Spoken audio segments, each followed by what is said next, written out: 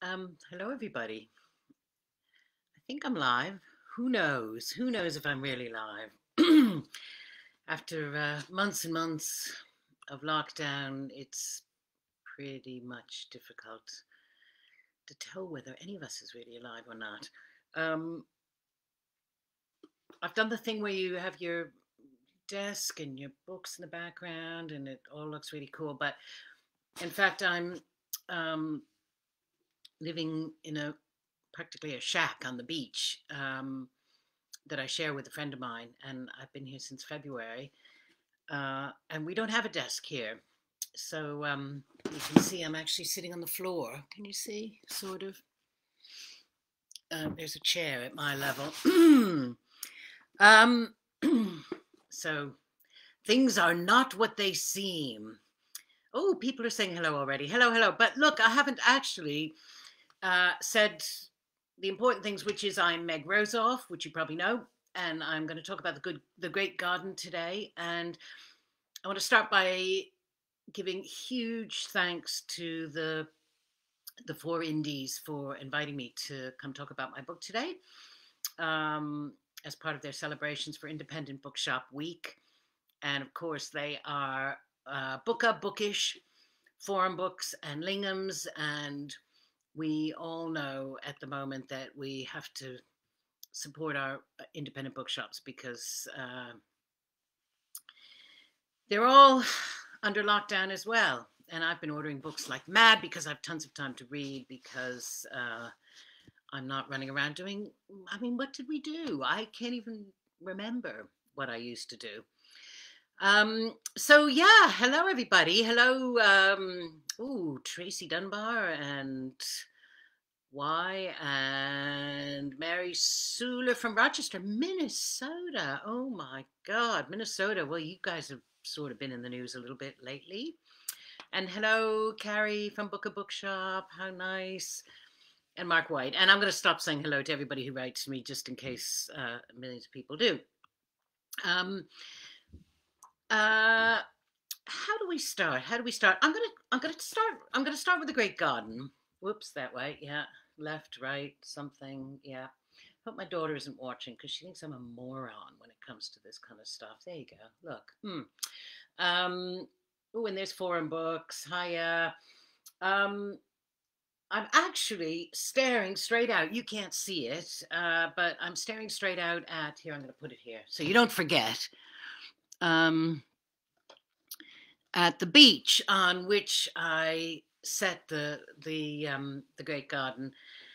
Uh, it's set on the place that I have this house that I share with my friend in East Anglia, but it's also set in my head from a time in my childhood when my family used to go to the beach every summer. I grew up in Boston, and there was a little island off Cape Cod, and it's now very trendy, but it wasn't at all trendy in those days. And the opening scene where the family of four kids and the two parents cram all their stuff into the car and head off for the beach is pretty much what my childhood was like. We went to a little house. It was always full of sand, and um, the chairs were always kind of falling apart, and there were ants everywhere. And but we loved it. We were really free, and it was the memory of that phase of my childhood combined with this kind of phase of my adulthood that brought the Great Garden to life. Oh, my dog is here, and I'm blocking his bed. Here, sweetheart. Sorry about this. This is what's called real live action. No, it wasn't Nantucket, Mary. It was Martha's Vineyard. But if I say Martha's Vineyard now, people think, oh, you were, just this incredibly posh rich kid. But Martha's Vineyard back in the 60s was just a kind of backwater of a little island, and because it was an island, we could hitchhike all over the place, and our parents didn't worry about us. And because it was the 60s and 70s, our parents didn't worry about us because they hadn't invented helicopter parents yet, I think. Um, anyway, I can't show you the beach because it gets blown out if I try to turn the computer around. But you have to take my word for it. I had a fabulous swim earlier today. It's the North Sea, so it's a little bit cold. Um, the way The Great Garden came about is kind of a bit odd, and it was sort of so long ago that even I've almost forgotten about it. Um, in 2011, I went to a book festival in Norfolk, and it was one of those really kind of shambolic, chaotic, but absolutely fantastic festivals. And the guy who was running it came around at the last minute and he said, "Look, we're running a charity auction." And I can't remember who it was for, but would you donate a character in one of your books? And I said, "Yeah, sure." And I don't know if you guys have heard about this. But it's something that authors sometimes do. And for instance, Anthony Horowitz donated the Bond heroine in his latest Bond book, I think, and somebody paid £46,000 for it. And then it turned out she had a name like, oh, it was a really unsexy name, like, you know, God, Muriel Pike or something. Anyway, she didn't sound like a Bond heroine, and he said he had to translate it into French before it worked. Anyway, this woman didn't pay anything like £40,000, but she bought a character, and her last name was Godden. And I just felt guiltier and guiltier because I wasn't really writing the book. And normally I sort of wait for inspiration, you know, for a line or a thought to kind of come to me in the night. And then I start writing, and it just wasn't happening with this one. I kind of didn't know what I was going to write about, and I was in a sort of longer, and nothing was going on in my head. And I said to myself, "Meg, for God's sakes, you're a writer. Just sit down and start writing the book." So I started writing the book, and um, it was sort of dead as a dodo from the very beginning. It didn't want to come alive. Now, I was telling my daughter this story, and she said, "But Mom, uh, all your books are dead as a dodo until the kind of last minute when they all come together." And I think it's always worth saying that in case there are any writers listening, because it is a weird process writing a book. And I don't know if everyone does it the same way, but for me, the book is just feels kind of almost like a dead thing most of the time until the last minute where I just pull the last 4 or 5 thousand words out of it. And um, I've been known to even add an extra character at the last minute. And then suddenly it just all comes together and it's really tight, like putting a Rubik, you know, like playing around endlessly with a Rubik's Cube. And then suddenly it just, everything lines up. But it didn't happen with this book. And um, it went on, and I just thought, this is never going to be right. This book is just dead. And I was trying to fabricate it out of nothing. I didn't have the great idea. And so I'm just going to leave it. And when people asked me, you know, "Do you have any books in your bottom drawer that you're keeping for a rainy day?" I said, "Well, there's only one that I didn't finish, and I probably never will finish it." But then about a year and a half ago, uh, I went into that virtual bottom drawer, and I had a look, and I thought, "Oh yes, I forgot about this book." And I started to read the last draft, and I thought, "God, this really went wrong. You know, it's just, it's not right at all. The narrator is like just totally out of focus, and maybe that's why I abandoned it." Then I went back another draft, and it was terrible. And then I went back a third draft, and I could sort of see where it had started to go wrong. And I went back the fourth draft, um, and I just randomly keep drafts, you know, maybe every couple of weeks when I'm working on a book, I'll just save it as a draft with a date on it. And I went back 4 drafts, and I thought, now this is before it started to go horribly wrong. And actually, I can see that there's something in this. Um, so I went back to it and I started to rewrite it. Now, one of the things that I realized when I went back to it was there was a huge problem with the narrator. The narrator wouldn't decide, and that always sounds so kind of pretentious, you know, like you're the writer, you tell the tell the narrator who he or she is. You know, you don't wait for the narrator to tell you.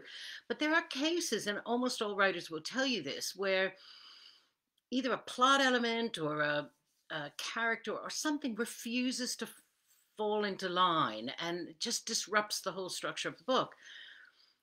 And that was the case here. And I realized I'd been switching back and forth from having a female narrator to having a male narrator. And I couldn't come up with a name that worked. And when I went back to it 8 years later, I thought, okay, maybe the book is trying to tell me something.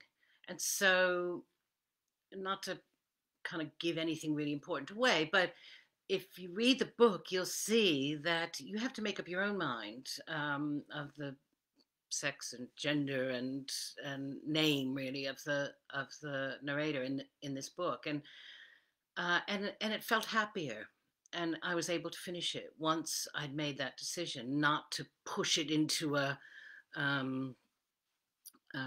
into a square peg into a round hole. So that's kind of how it came about. I mean, I'm very, very bad at plot, and I tell people that all the time. I mean, it's probably what stopped me from being a writer. I didn't write my first novel till I was about 45, and I probably secretly always wanted to be a writer. And in practical terms, I was a writer. I mean, I probably wrote 10,000 letters, back before the internet.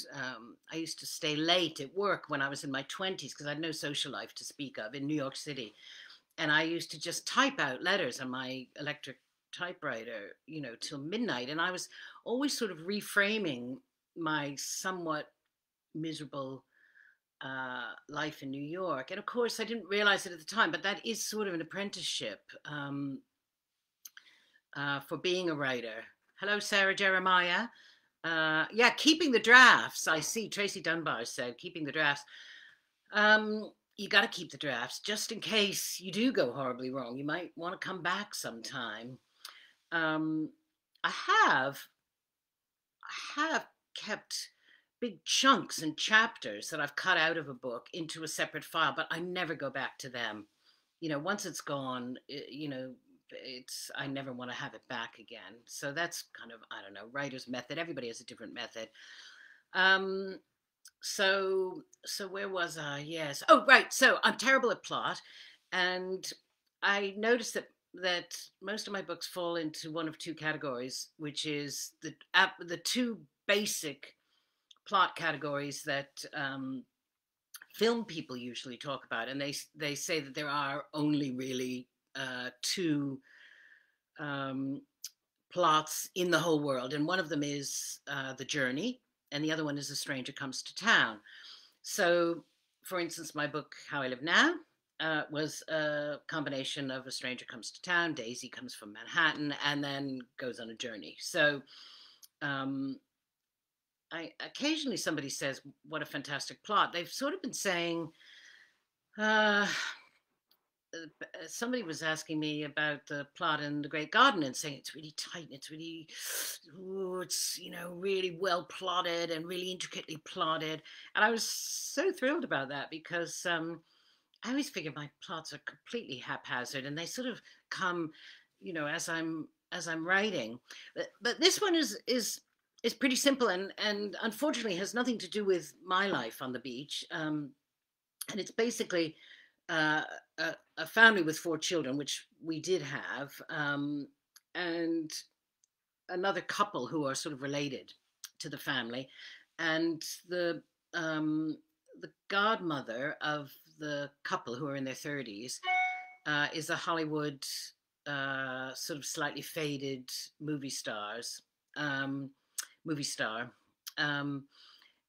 she, for reasons that we don't really know, has decided to drop her 2 sons. Well, she's going off to shoot a film, and she's decided to drop her 2 sons on the beach, sort of to spend the summer with these 2 families. So it's perfect Stranger Comes to Town territory. We've got 2 movie stars, kids from LA, 2 boys. One is very, very beautiful. One is kind of dark and nobody really likes him.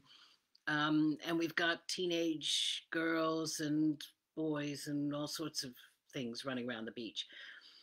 And I think anybody who's ever had a holiday at the beach will know that the great thing about it is the freedom, because it's, you know, you can send your kids out onto the beach. It's not like saying go play in traffic, or um, you know, go to the mall, or something like that. There is a kind of freedom, and when we were kids, no one ever knew where we were. So I sort of used all that stuff to make the comings and goings in this book.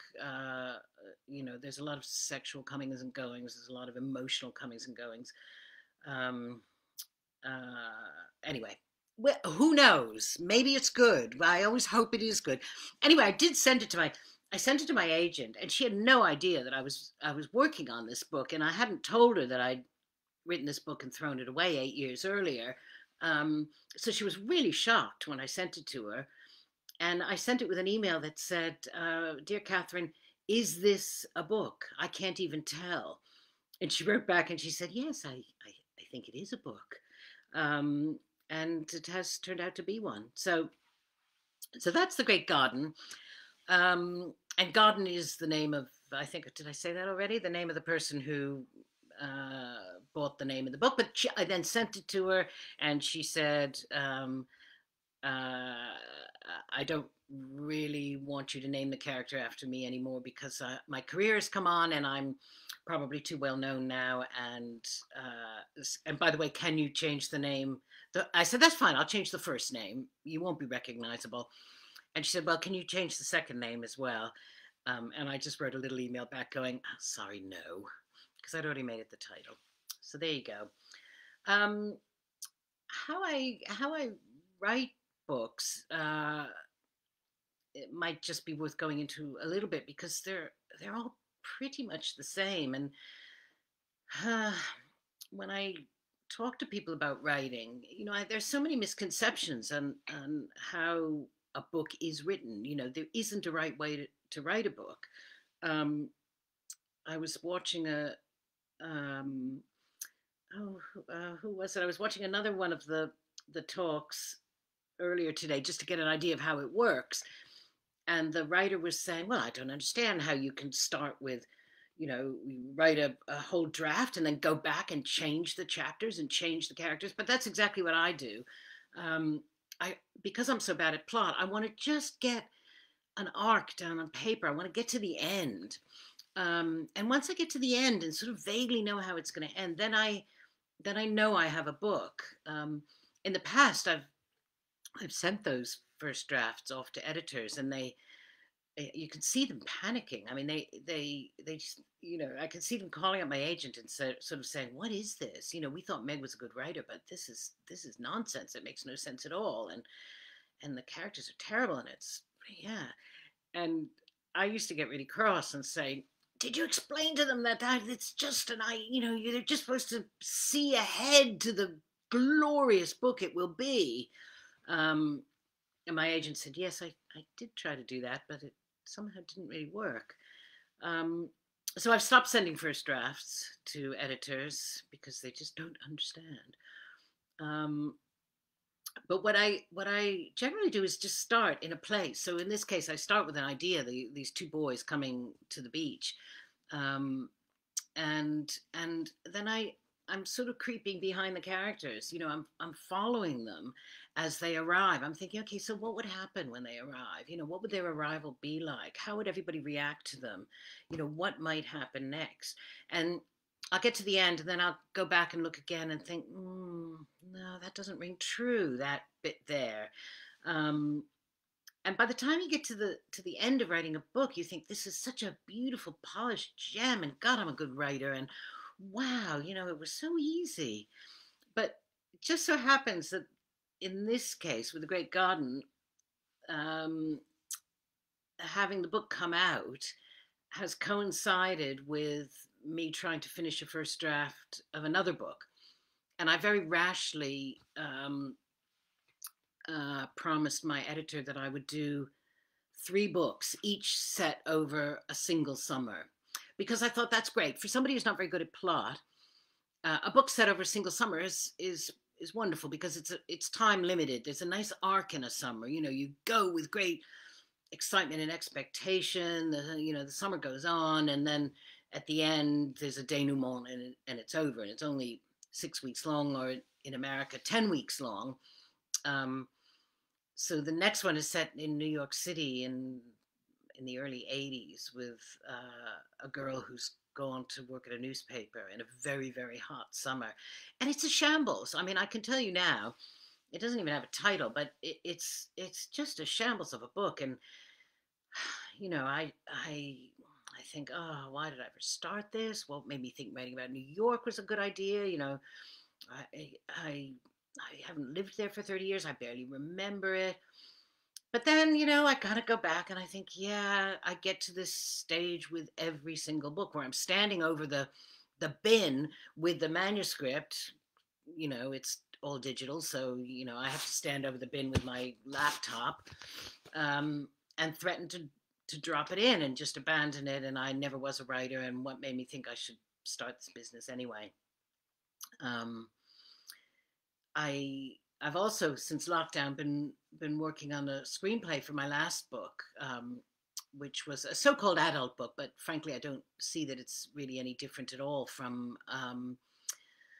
all the books I've written in the past. The guy was in his early 20s, but what I'm interested in is the transition from teen to adulthood, which in my mind goes from about the age of 14 until pretty much a few minutes before you get declared dead at the age of 96. I think that whole process of trying to figure out who you are and what you should do with your life doesn't happen in 4 years. For me, look at me, I didn't even write a book till I was 45, 46. And I love it now because my daughter's at an age where all her friends are trying to figure out what to do with their lives, and all their parents are saying, oh, I wish they would just decide. And I keep saying, look, I was the slowest developer in the world. I didn't figure out what I wanted to do until I was in my 40s. So leave your kids alone. They'll probably all end up as drug addicts on the street or something, and they'll blame me. But anyway, we've got time for that. But anyway, so I've been working on the screenplay for Jonathan Unleashed, and there's a very, very good producer, very experienced, and I keep sending him drafts, and he keeps sending them back saying, no. And he doesn't say, well, good job, I think you've really come on this one, you've really brought the story on in a really interesting way. He just goes, nope. It's really quite disheartening. And I've been doing that for 4 years. I've been sending him drafts, and he's been waiting a month or so and just writes back no. Occasionally a nice, interesting comment. But I got up to Suffolk, and the first thing I did on lockdown was I said, right, I'm going to do one last draft of this bloody screenplay. It's ruining my life. And if he doesn't like this one, which he won't, I'm going to stop, because 4 years is enough time. And I said, and I'm going to do all the things he doesn't want me to do. I'm going to take the plot out because there's too much bloody plot in it. And I'm going to, really pare it way down. And anyway, I did all those things, and I sent it off, and he wrote back and said, look, this pandemic is doing my head in. I can't even read a script now, and I'll get back to you when I've read it. And sort of 9 weeks later, I'd completely forgotten about it. And he wrote back and he said, yeah, you got it, finally. I couldn't believe it. I thought maybe he was deluded or drunk or something. But anyway, he seemed to like it. Anyway, just this morning I wrote to him and I said, so what's happening with our film? Have you got all my suggestions of directors? All the ones who recently won Academy Awards and things like that. And he said, no, the movie business has collapsed and I can't get funding for the films I've got casts for already. And besides, your suggestions for directors are idiotic. Oh, Marilyn, hello. Marilyn, wonderful, wonderful independent bookshop. Oh, yes. Shout out to the Norfolk Children's Bookshop. Is that what it is? Norfolk Children's, yeah, something like that. Anyway, Everybody run to Norfolk and buy your books there if you're not buying from the four who are sponsoring me here today. Anyway, let's stop that. So yeah, so someday I might have a another film, but I do kind of tell stories like this just so people don't think that writing is all about hanging around in your pajamas all day and having a good time, which it kind of is, but uh, it the uncertainty and the self doubt and the exhaustion and all that kind of stuff. It's not as hard as working in a chicken factory, but there are times where I think, what made me think I can do this? I've written. I mean, Great Garden is my ninth novel, and my husband said to me the other day, I think 9 novels is probably enough, which is great because he's a painter and somebody's got to make a living. Anyway, yes, Susie Bevan would love to see your books as films. I would love to see more of my books as films.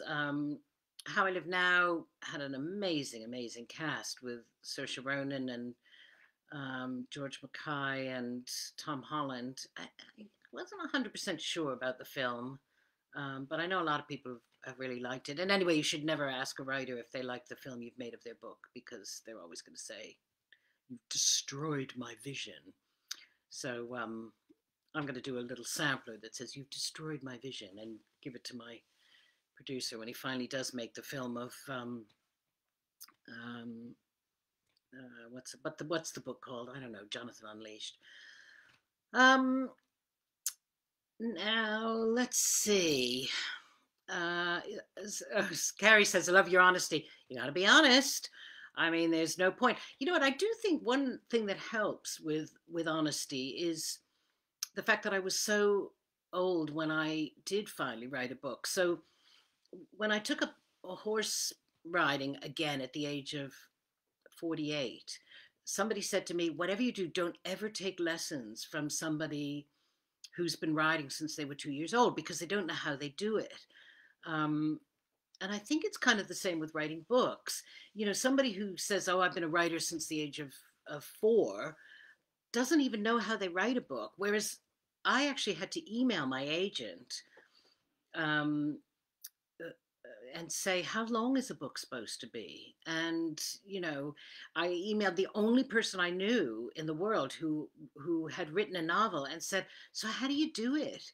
And she said, "Well, you make a list of all your characters, and then you write a little bit of backstory for each of them, and then you kind of outline your plot, and then you kind of do it chapter by chapter, and you sort of say what's going to happen in each chapter."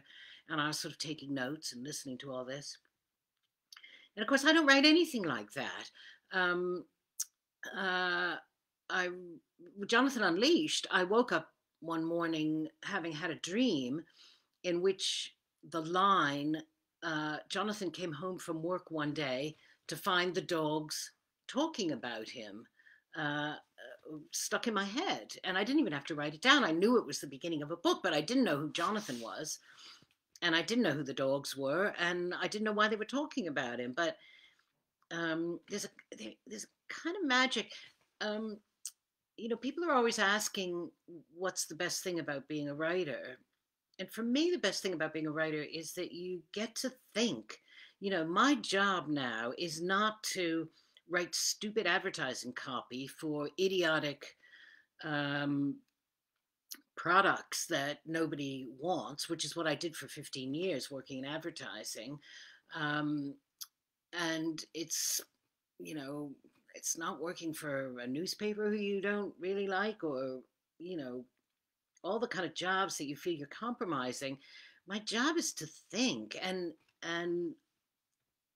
the weird thing about that is that your brain takes, it's like a London taxi driver. There are parts of your brain that actually work in slightly different ways to people who are running around too much to think all the time, which is why I'm slightly convinced that lockdown might actually not be such a bad thing for a lot of people. You obviously, it's terrible for a lot of people, but the enforced time to think is something that none of us really is used to unless we're writers.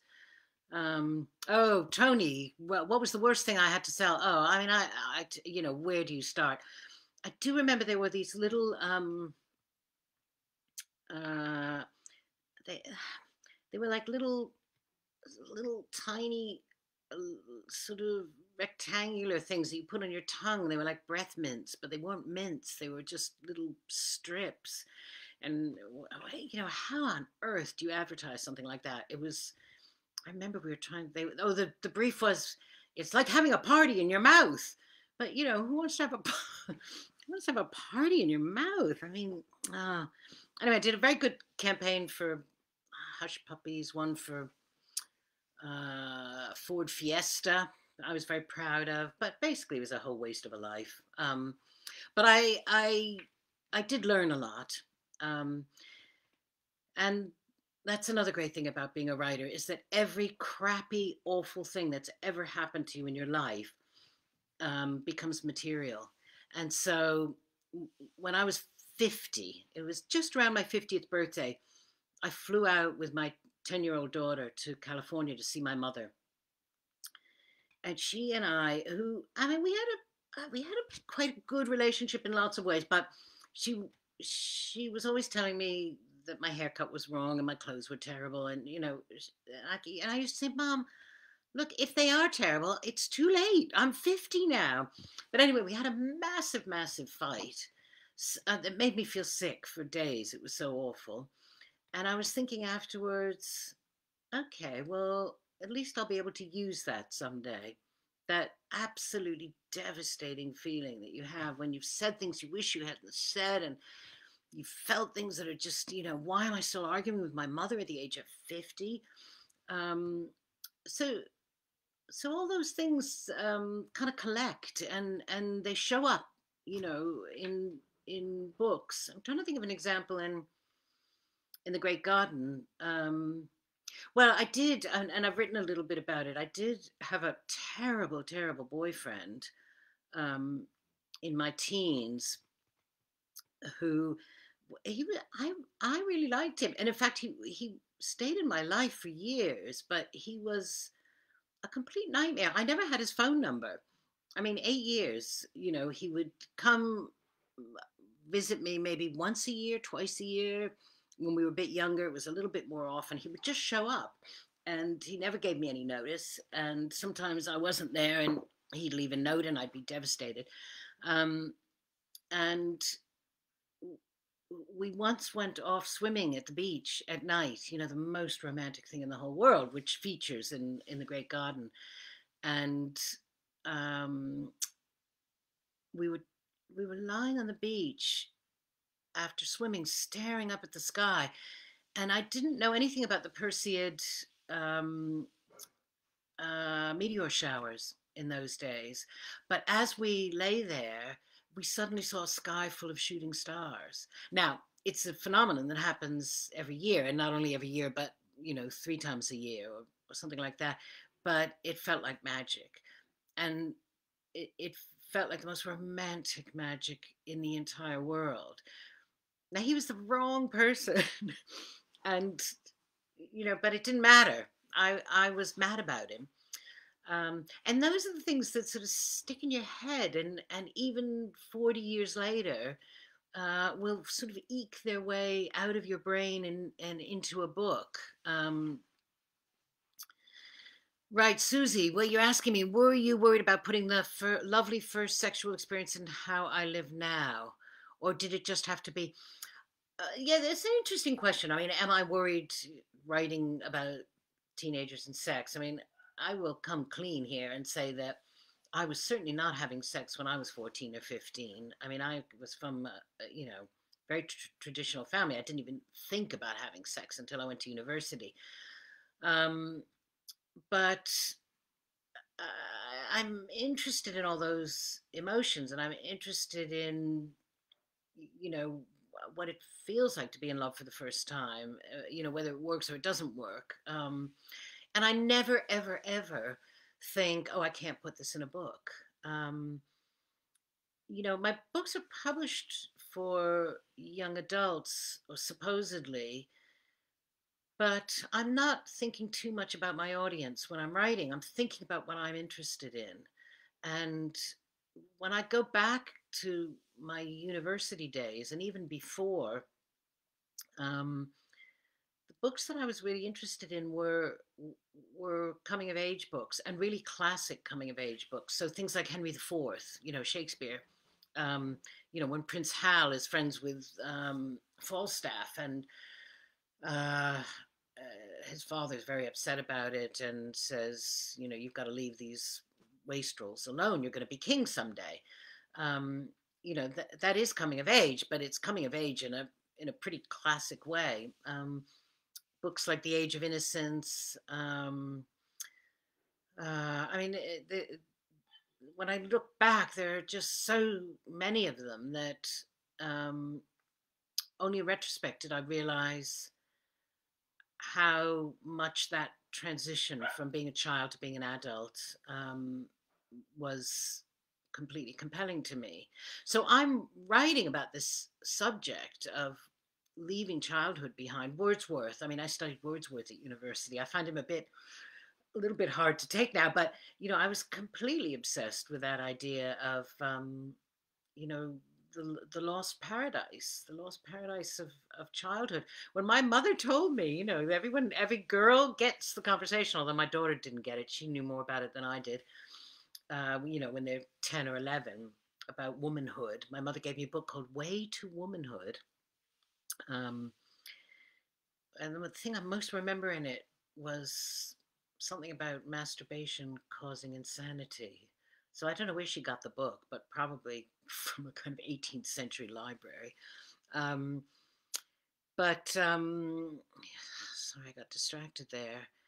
Yes, so when she told me about, someday you will become a woman and you'll have periods and you'll, have babies and you will meet Mr. Right and all that. And I cried for a week. I mean, I just was not into this whole idea of being a woman. Um, I've just about managed it over the years, but it's been touch and go a lot of the time. Um, but I think a lot of people have that experience. It's much more out in the open now than it used to be, and people don't worry about being the right sort of girl or the right sort of boy, which is something else I've written about.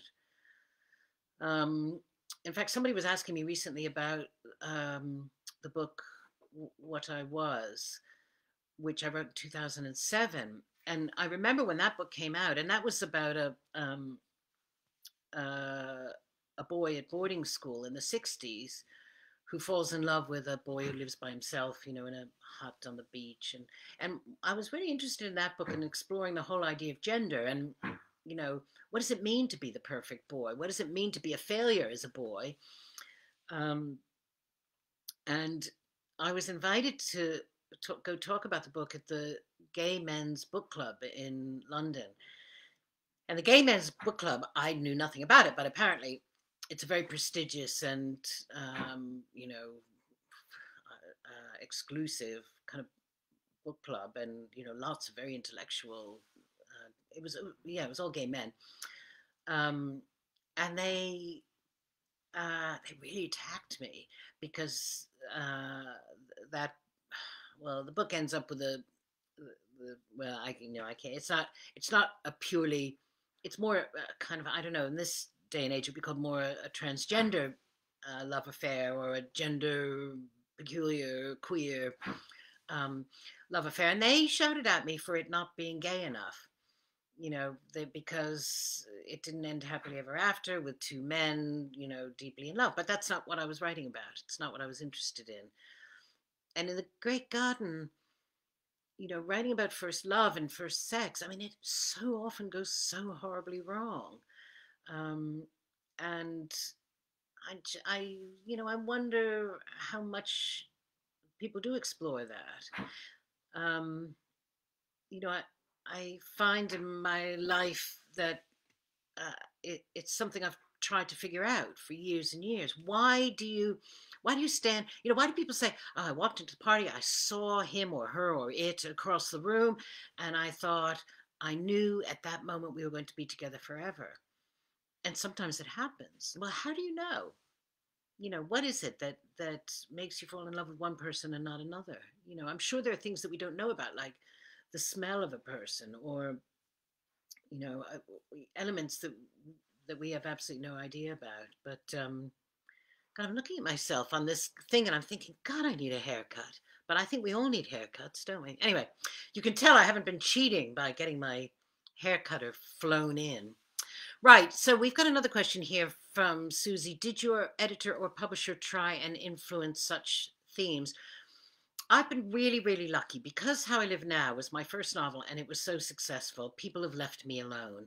Now, I haven't written a book since How I Live Now that sold as well. Um, as, that sold millions of copies around the world. But in a way, it was a really good way to start because it means that people don't bug me. I mean, there's a line in The Great Garden where one of the brothers says of the other one, "My brother is such a C word." And my editor very, very gently sent me an email and said, "Could we change this to something else?" And I knew she would do that.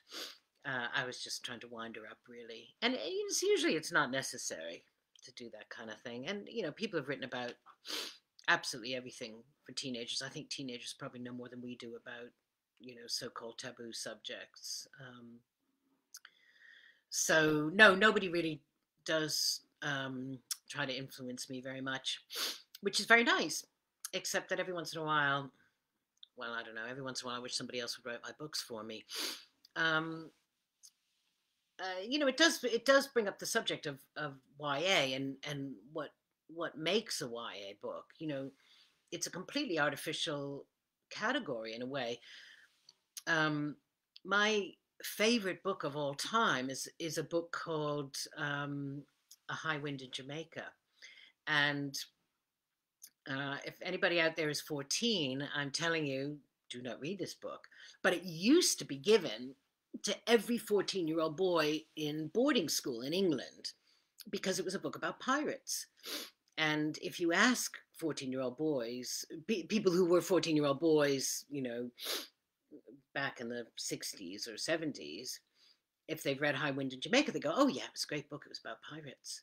And I say, no, it was not about pirates.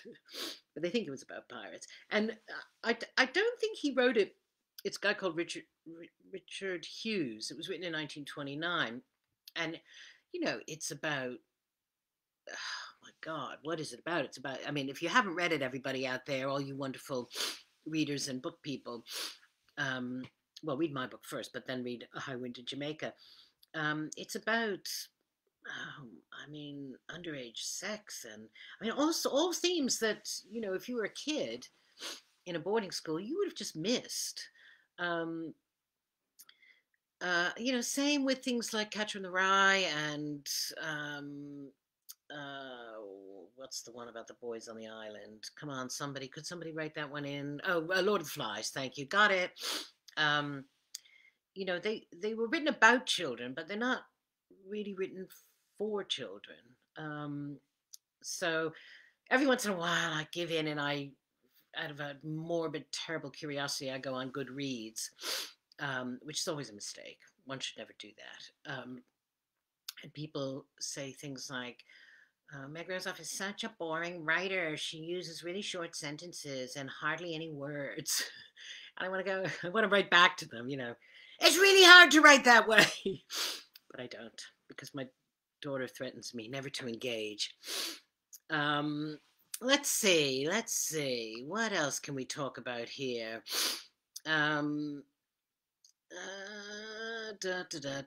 Darkness. Well, darkness, yeah. I say to people when I teach creative writing that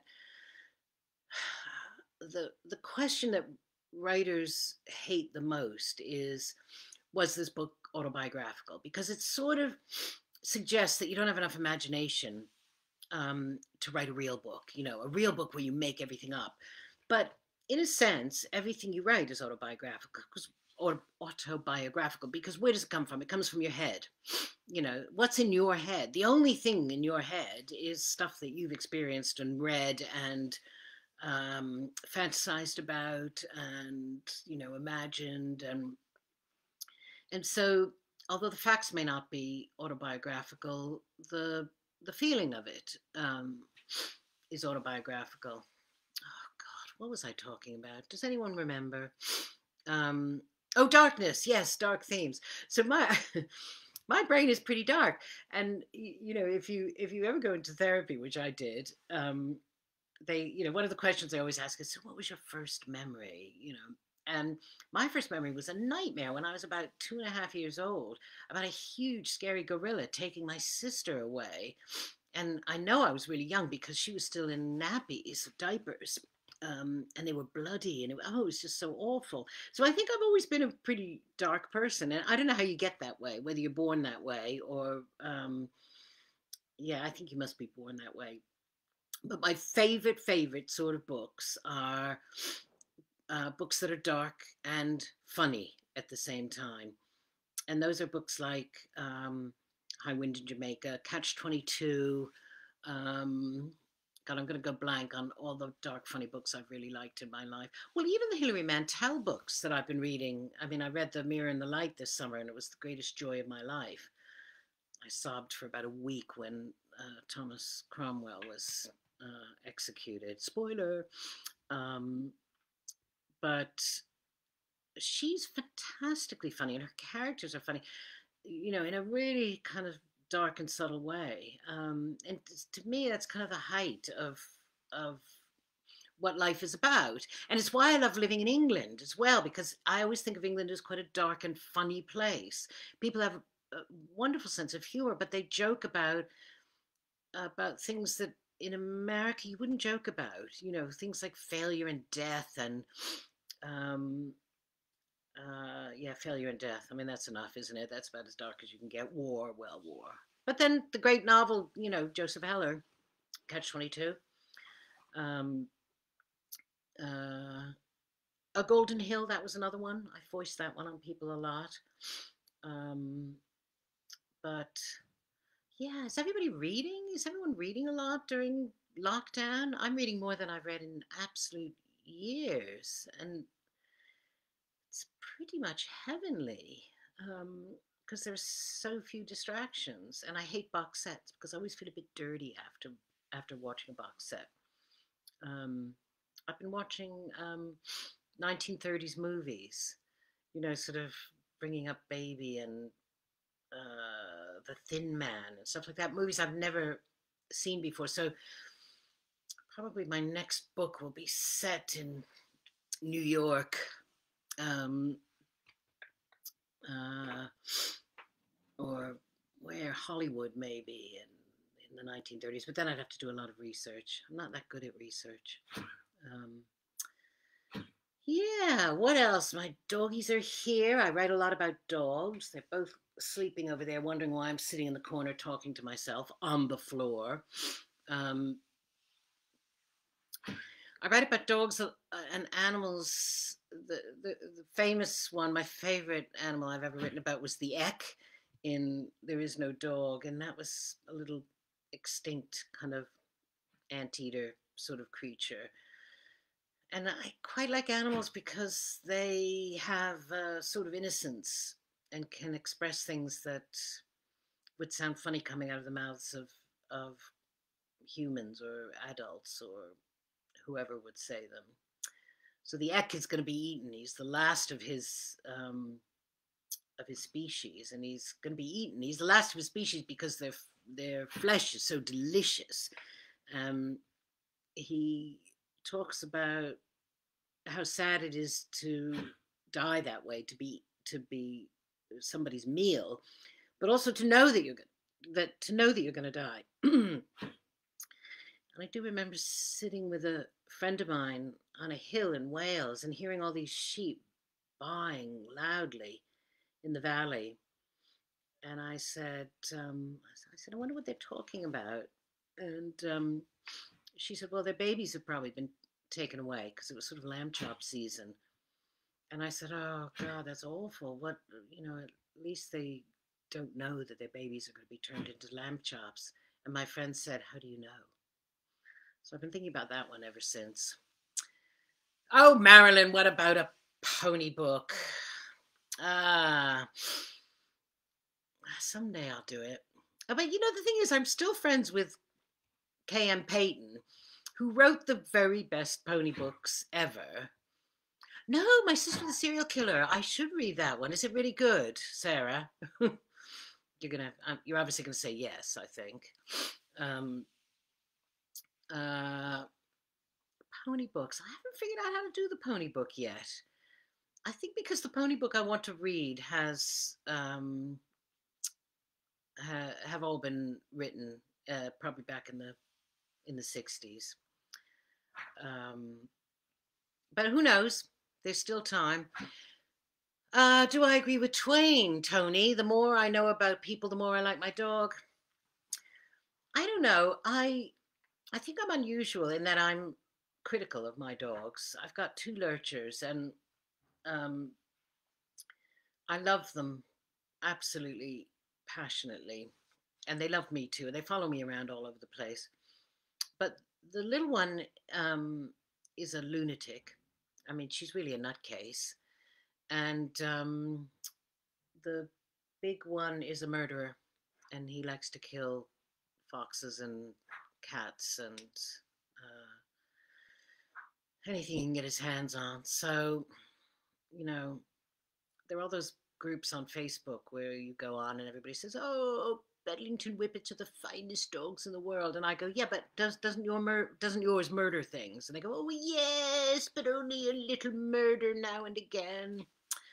Um, I've had a note, somebody asking me about the audiobook. Thank you, B. I would have forgotten about that. Yeah, we've got Andrew Scott, the sexy priest, and Moriarty reading the audiobook of The Great Garden. And my editor sent me some excerpts of it. But you know how movie actors always say, "Oh, I couldn't watch the film. I just can't stand watching myself." And you always think, "Oh God, what a prima donna." I can't listen to it, which is awful because I love his voice and I love him so much.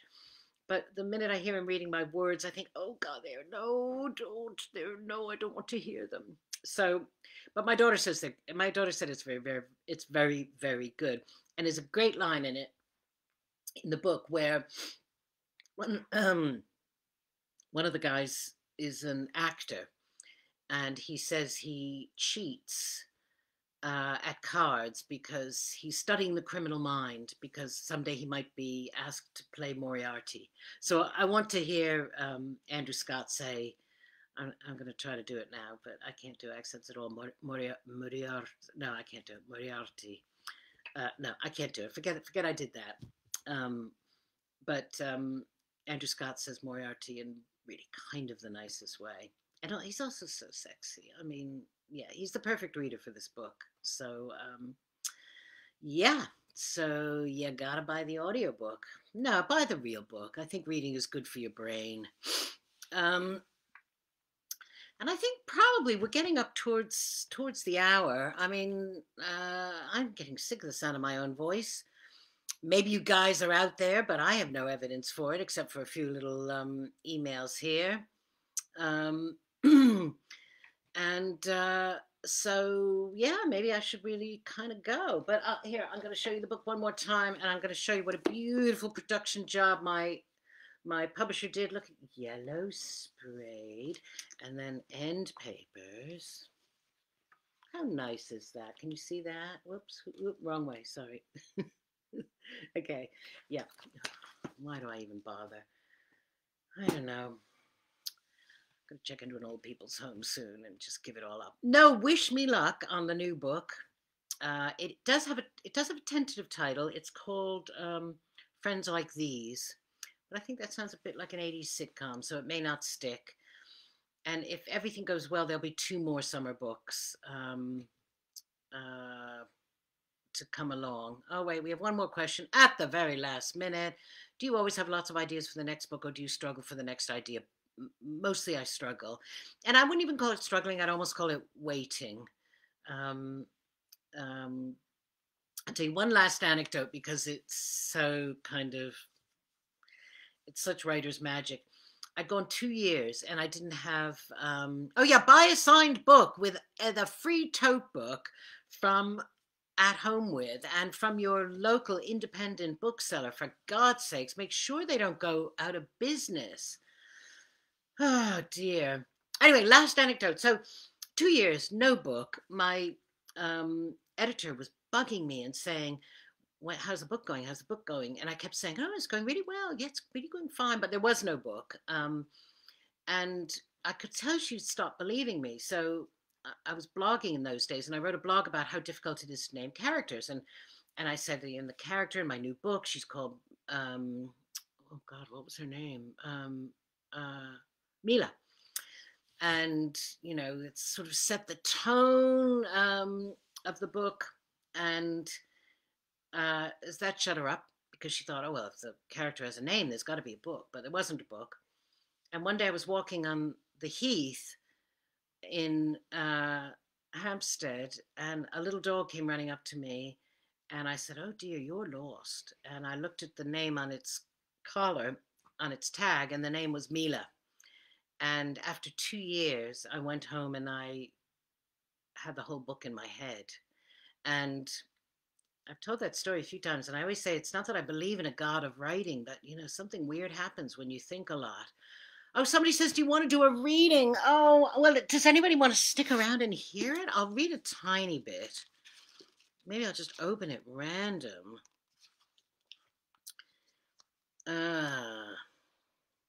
Here we go.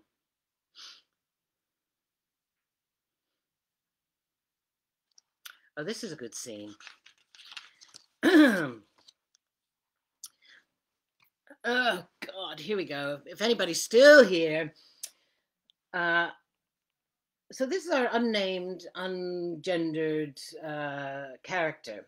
And he or she is working at the shop up the road from the beach.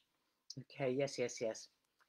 I'd only been working in the shop a few days when Kit is the sex god, made his first appearance, wobbling up on Mal's ancient bike to get a packet of rice and some lemons for Hope. So this is your office, he said. Try to imagine that I'm Andrew Scott, okay? I was at a distinct disadvantage, sprawled on the floor with my date gun, marking down yesterday's baked goods. I felt momentarily sick with surprise. My hands shook, and I was relieved when he turned his attention to Lynn, who was eyeing him while pretending to stack egg cartons. Could you please direct me to the rice? He had on his good boy voice, without the suggestive undertones. I scrambled to my feet, knowing that crumpled and foreshortened wasn't my best look. I'll show you, Lynn said, which was not her usual policy, and led him to a shelf from which she pulled a plastic pouch of instant cooked rice and handed it to him with a pleasant expression, which was also not her usual policy. After he paid, he appeared by my side. I have new respect for your career prospects, he whispered, very close to my ear. Yeah, right, I said, trembling a little despite myself. No, really, he said, his lips almost touching my ear. There's something about this whole setup that's strangely arousing. Just bugger off, I said, but he was already halfway out the door, grinning. Lynn and Denise tried to be casual, but they knew he was Florence Godden's son, and besides, you don't have to be a movie star's son around here if you look that good. So what's he like, they asked. And I didn't say he was a mindfuck who haunted my dreams. I just kind of shrugged and said he's okay, which didn't satisfy them almost as much as it didn't satisfy me. So we'll leave it at that. Anyway, thank you, everybody.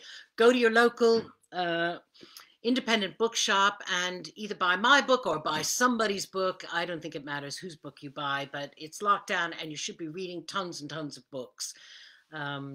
And a huge thank you again to Booker Bookshop and Bookish and Foreign Books and Lingham's, and to everybody for coming along and for asking me to be, oh yeah, now I'm just going to dissolve into sort of endless drivel. So I'm going to end the live video, but thank you all for coming, and I hope you like the book. Bye. Oh, here we